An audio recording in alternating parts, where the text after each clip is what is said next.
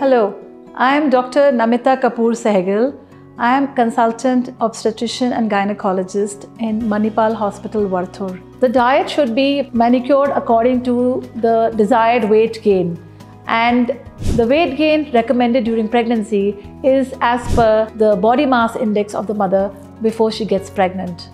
Typically speaking, anybody who is less than 18.5 BMI is supposed to be underweight, and these women should target a weight gain of 12 to 18 kgs. Anyone who is in the normal range between 18.5 to 24.9 is considered normal weight and normal BMI, and these women should target a weight gain of 12 to 16.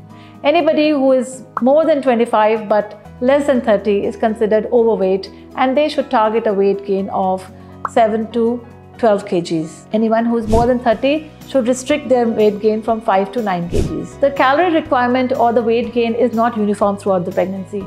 In the first 3 months, there is hardly any increase in the calorie requirement, and the weight gain can be at max be 1 to 2 kgs. At times, patients even lose weight because they are unable to eat properly and because of their nausea. But thereafter, most of the weight gain happens in the second half of the pregnancy at almost a rate of half a kg per week. The total weight gain should be as per the BMI as I explained.